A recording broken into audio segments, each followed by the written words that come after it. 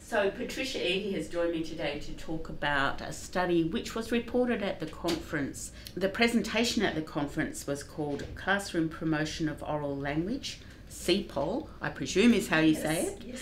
A cluster randomised controlled trial of a school-based intervention to improve children's literacy outcomes at grade 3, oral language and mental health.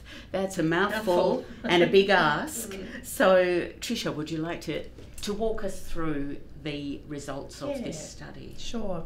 So I guess before I jump into the results, it's probably worth talking about the three really kind of policy pillars that CPOL is based on. So that's the importance of the early years in terms of children's ongoing trajectories through their school life. It's based on the fact that we know teachers and the quality of teaching is one of the most important pieces of children's development whilst they're in classrooms and in school. And it's also based on that really important thing which I'm sure everybody already understands, but that language to literacy continuum and the interrelationship between those two things. So CPOL was a study that had 72 schools in it. That was across our Victorian Department of Education schools and the Catholic Education Commission of Victoria schools. Schools were randomised into either the intervention arm or the control arm, and the intervention was a tier 1 if we think about response to intervention. So it was 4 days of professional learning for teachers in the early years. So in Victoria we call them our foundation to year 1 teachers, but it's the first 2 years of children's schooling. And they were able to engage with the professional learning and with each other during those days. We also included what we called CPOL support workers.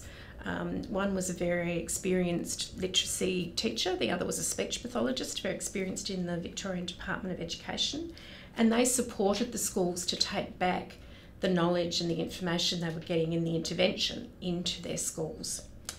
What we were really interested in was whether or not teachers' knowledge changed by being a part of CPOL, whether or not their practice changed in the classroom, and then finally, and perhaps most importantly in terms of it being sort of our end game, is whether or not the students themselves, their outcomes changed. So if I go to the teacher knowledge piece first, we did manage to see short to mid-term changes in teachers' knowledge. And when we were thinking about knowledge, we're talking about teachers' explicit understanding of concepts. And so there were a number of different concepts we got them to report on, or to complete a questionnaire basically. So certainly their phonological knowledge was improved through the intervention, and broadly across the whole knowledge space their explicit knowledge improved. We've yet to look specifically at the teacher practice data, but we did have a primary outcome for these children at grade 3 NAPLAN. And unfortunately, what we found was that we couldn't see a change in the students' outcomes based on the intervention group and the control group. We did that as is appropriate in a randomised control trial. We did that in terms of an intention to treat analysis first, which means everybody that was in the intervention and everybody in the control as part of the analysis. And that didn't show us any different outcomes. We then went to what's referred to as a per protocol. So did the teachers actually attend all of the professional learning? Were the teachers engaged in the professional learning? Sometimes that gives you a more narrower and better look at what the students' outcomes might be, but unfortunately they didn't change either. So we've got a lot of teacher practice data that we want to go back and look at. That's teachers' language in the classroom that they're using, and we'll be interested to look at that. But as you can imagine, there's a lot of transcripts, a lot of analysis to do with that, and we're building to be able to look at that, but we haven't just yet. It's an unfortunate fact, I guess, that research doesn't always give us the answers we think we're going to get. But sometimes it's the impetus for a change in direction of research or for considering other factors.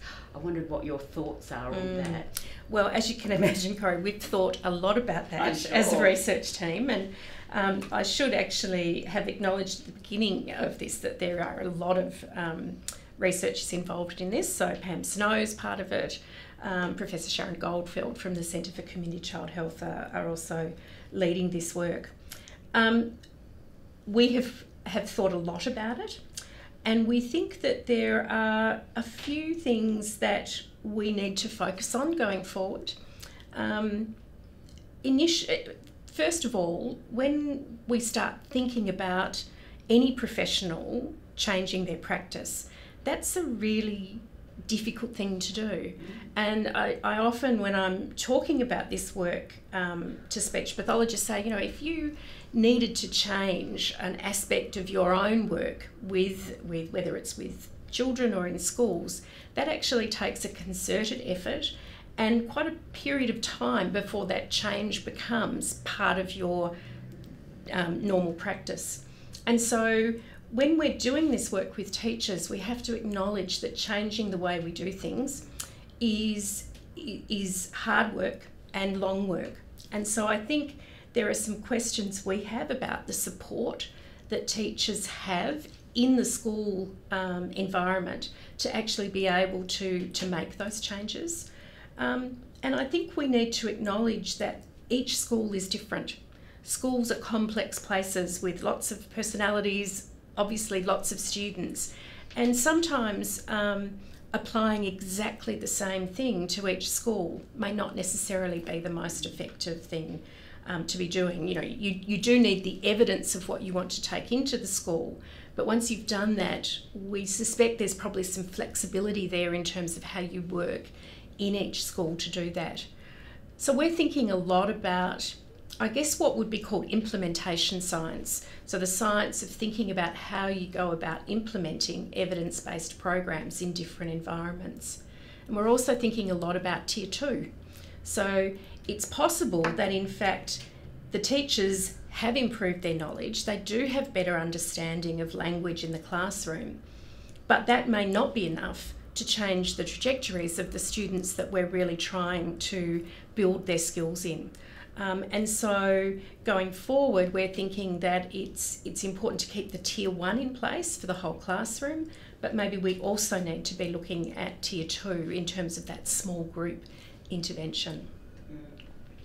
Interesting, and of course we don't see the individual results, the results for individual children in a randomised controlled trial.